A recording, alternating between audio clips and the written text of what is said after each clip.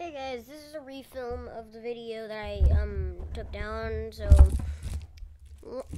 very long story, very short. So if you have seen my Electric Shock rename poster, this was the original idea.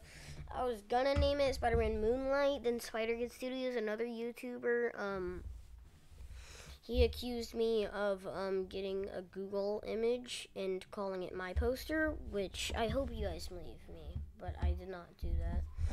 I made it, but I had to delete that because he would just keep pesking at it.